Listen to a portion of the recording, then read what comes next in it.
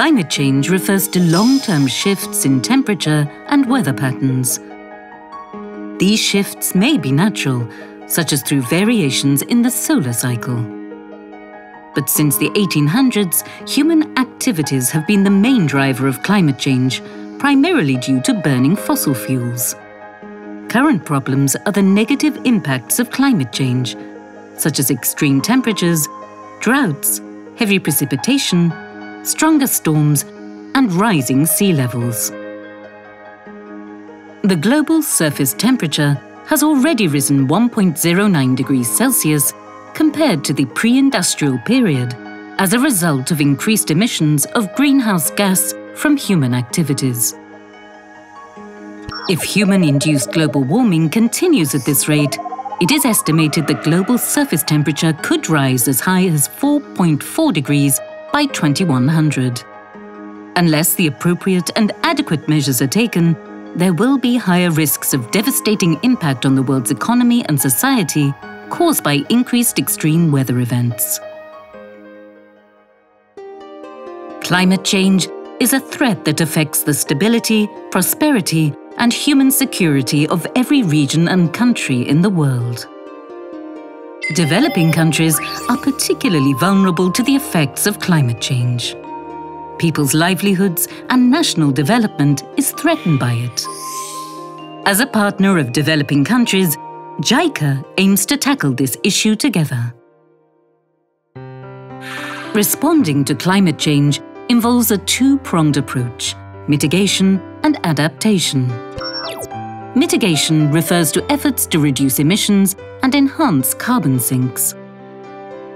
Some of the examples of mitigation are introduction of renewable energy technologies, updating equipment and facilities for energy efficiency, introduction of public transportation systems that lead to alleviation of traffic and modal shift to a more sustainable transportation, and measures to combat deforestation and forest degradation for reducing greenhouse gas emissions.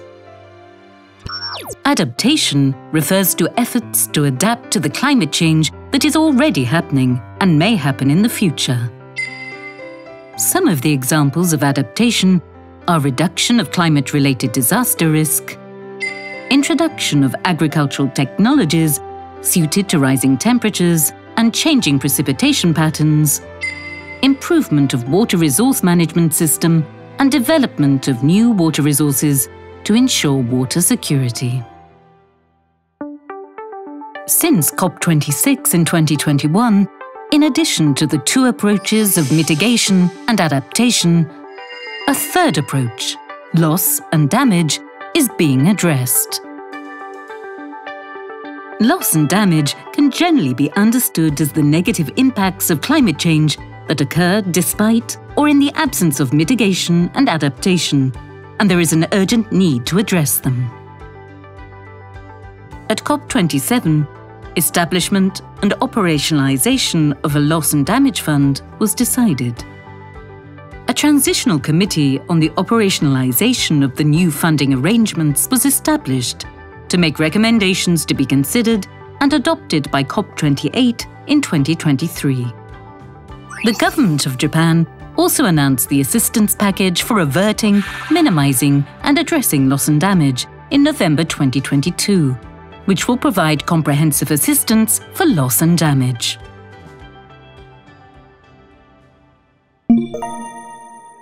International agreements on climate change measures include Sustainable Development Goals, the Sendai Framework for Disaster Risk Reduction, and the Paris Agreement. Sustainable Development Goal SDG Goal 13 aims to combat climate change and its impacts by taking urgent action. The Sendai Framework for Disaster Risk Reduction is an international guideline for disaster risk reduction through 2030. The concept of investing in disaster risk reduction to minimize damage from disasters presented in the guidelines will strengthen resilience to disasters, including those caused by climate change. The Paris Agreement, adopted in 2015 at COP21, is a legally binding international treaty on climate change defining how countries will implement their commitments after 2020. For the first time in history, all parties to the treaty have agreed to participate in climate change efforts.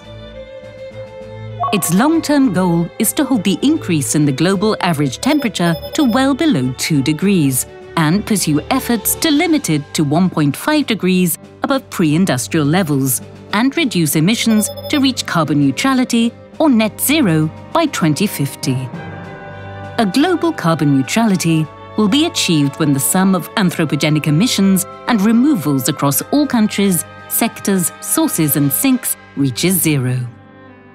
Also, in order to reach net zero by 2050, a number of countries have committed to eventually stop using unabated coal-fired power generation.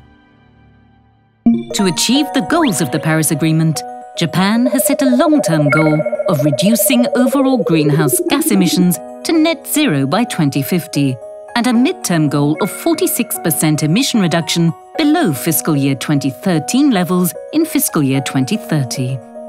In addition to conventional reduction efforts, innovative technologies are also envisioned to achieve this goal.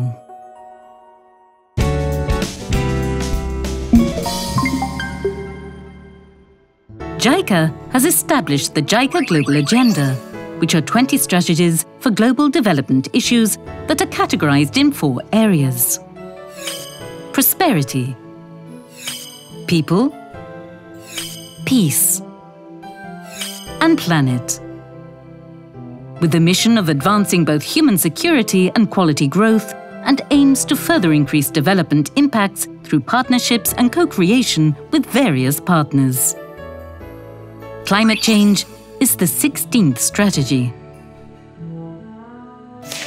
JICA's Global Agenda on Climate Change aims to contribute to the achievement of international goals such as the Paris Agreement and building sustainable and resilient societies through strengthening capacity development of partner countries to respond to climate change and promoting co-benefits that pursue both development issues and climate change measures.